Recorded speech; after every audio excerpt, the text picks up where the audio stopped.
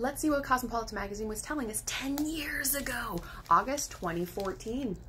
Better fucking foreplay. Now, go have nookie already. The drive-by. Surprise him in the driveway or a shady spot in your parking garage and jump his stick shift. Lean his seat all the way back and reverse cowgirl him while using the steering wheel as leverage. The fear of getting busted is super hot.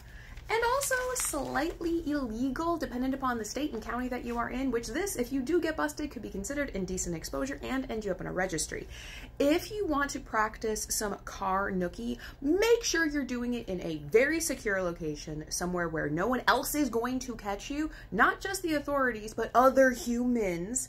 And then if you are thinking of trying it, maybe doing it somewhere in like a private garage, somewhere that is a lot more secure. Also, logistically, how are you going to do this position? How big of a car are you? The thing I don't love about Cosmo is they're not body inclusive at all, particularly back in the 90s and 2000s. How are you supposed to get in that position? I can barely get my own body in my dang car. They're a lot more compact than the bigger cars used to be. So maybe don't do this one in particular. If you are going to practice some summertime nookie, maybe do it in a more secure location, somewhere that's comfortable, that you can stretch out and not have to worry about getting a Charlie horse.